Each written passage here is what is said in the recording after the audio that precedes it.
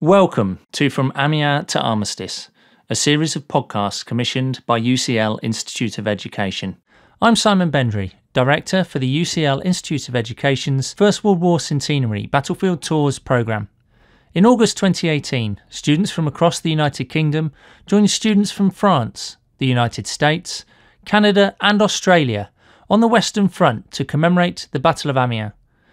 This series, recorded largely on location during that battlefield tour, tells the story of the Battle of Amiens in the wider context of the First World War and the road to armistice. In this podcast, we visit Sunken Lane and Hawthorn Crater.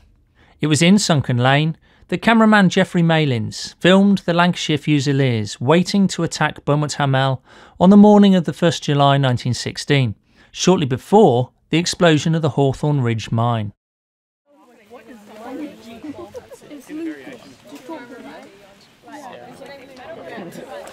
Our second location, the Sunken Lane. If you've ever seen a documentary on the First World War, you've probably seen film footage of a very large explosion rising up out of the ground, a great mushroom of soil being thrown into the sky, a mine exploding. Now that mine was the Hawthorn mine, which was blown only a very short distance from here. On your cards you've got a series of pictures. These are stills from a film that was filmed here on the morning of the 1st July in 1916 by a British Army cameraman called Geoffrey Malins.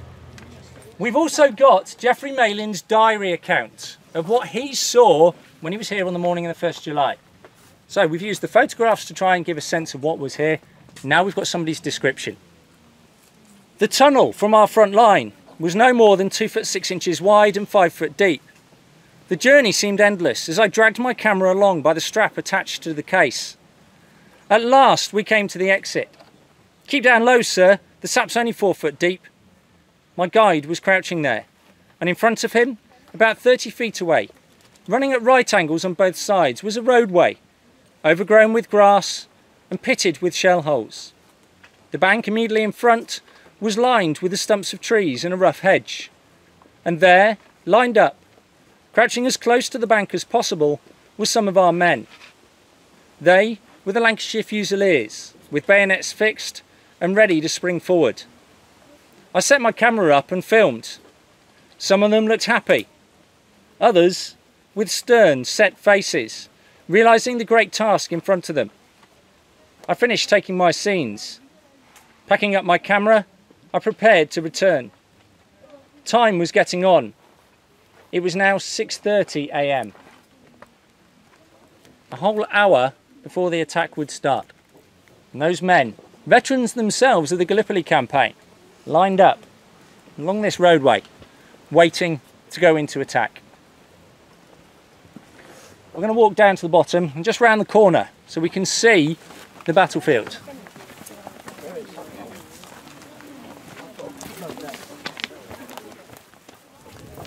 You can now start to appreciate how open this battlefield is. The British lines running a couple hundred metres to the rear there. The German front line running effectively along the edge of the woods that you can see there, protecting the village of Beaumont Hamel. That is the distance that the Lancashire Fusiliers now need to cross when the whistles blow at 7:30. The mine to destroy a German defensive position up on the ridge will be blown at 7:20, 10 minutes before the attack starts. Meanwhile, the Germans are over there watching, listening and waiting. You're going to walk across the ground Lancashire Fusiliers walked across.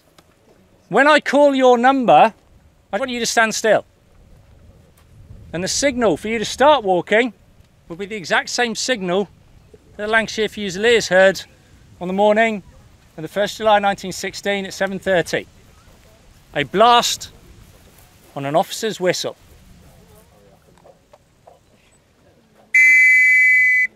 One, 2, 3, 4, 5, 6, 7, 8, 9, 10, 11, Barely any of them get any further than this. Some of them are hit the minute they leave the safety of the Sunken Lane. Others make it out into no man's land. Some will make it across no man's land, but the majority, their attack will get this far. If you look at your little groups, one of you has probably just been killed.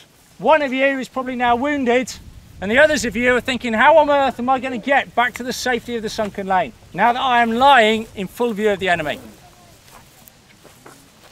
In a similar way to the Newfoundland Regiment just up over the hill, a disastrous attack. We're going to walk up onto the ridge, to the Hawthorn Crater, to the shade of the trees, to look at the German perspective on this battlefield at that time.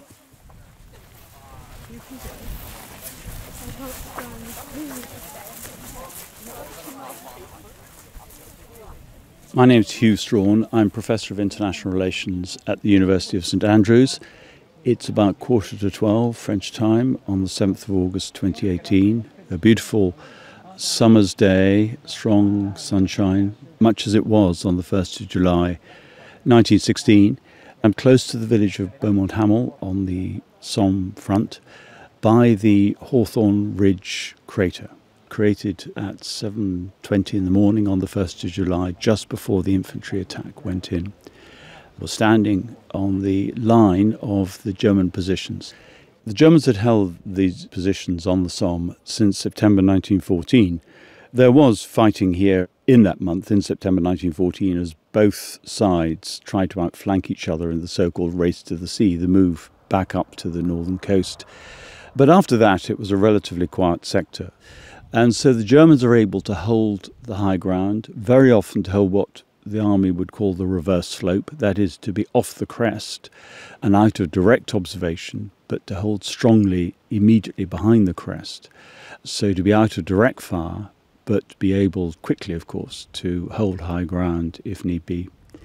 They had time, too, to choose their fields of fire, to prepare their machine guns and their artillery, knowing that they had certain sighting points that they could create what in military terms would be called killing zones, areas through which troops would have to advance, which therefore could be predicted. Here on the Hawthorn Ridge, we are on high ground. We're looking over rolling countryside, comparatively short fields of fire and of vision, about probably 400 yards from the position known to the British as the Sunken Road, a position which, because it was within a sunken road, provided cover before the attack, with a comparatively short distance to cover between that and the German front line, the position from which the Lancashire Fusiliers attacked at 7:30 in the morning on the 1st of July. The big debate in the British attack relates to the timing of the attack in relation to the artillery bombardment. The artillery bombardment effectively finished at 5:30 in the morning. There was then hurricane bombardment, so-called, but it's not until 7:30 a.m. that the infantry attack actually goes in, by which time, of course, the sun is up and the light is good. There was no attempt to use the first light of the early morning. Instead, this attack goes in the full blast of sunlight. Some units of the British Army, particularly on the southern sector of the Somme front, move into no man's land under the cover of the artillery bombardment, so that they're already halfway to their positions. And broadly speaking, the units that did that had a greater degree of success. In this case, the Lancashire Fusiliers have done that. They have moved forward. They are ready to go. They're not over-equipped. They're able to move comparatively freely without heavy packs, but with the equipment which they need to consolidate the positions if they successfully gain them. It still ends in disaster. And one of the reasons for that is not just the well-sighted German positions, but the decision to blow the mine in the Hawthorn Ridge at 7:20. So there's a 10-minute gap between the ridge mine being blown and the launching of the infantry attack, with those infantry still having to cross no man's land. In other words, there is enough time for the German defence to react. So even Germans who have taken cover in the deep dugouts that are available to them have time to come up, man their machine guns, alert their artillery, and respond accordingly. From where I stand on the edge of the crater of the mine, I can see, and I'm now looking directly up the German front line, I can see one cemetery and then another cemetery marking the positions in no man's land where most of the Lancashire Fusiliers fell, a matter of most 100 yards from their starting points, and even those at the extremity of where they got to. It's an indication of just how effective the defensive positions, the defensive fire of the Germans were. You have been listening to From Amiens to Armistice, a Chrome Radio production for UCL Institute of Education. The producer was Katrina Oliphant, with sound design by Chris Sharp. In our next podcast, we visit Caterpillar Valley Cemetery, where we explore how the Somme offensive developed beyond the 1st of July 1916.